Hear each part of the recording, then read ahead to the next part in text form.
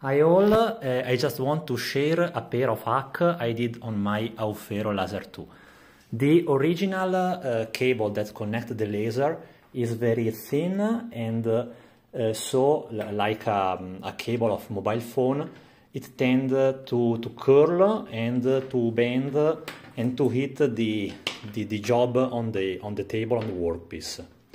So what I did, I take up a plastic pipe, PVC, I believe, and I cut with a knife on one side. I open on one side the pipe and I fit the cable inside the pipe.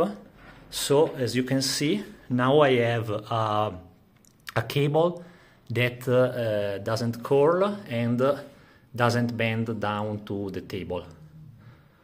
It moves very, very, very good. And the second hack is this holder, this cable holder.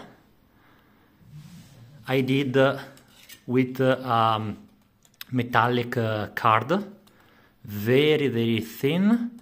I cut it with scissors and I screwed between the locker screw and the module.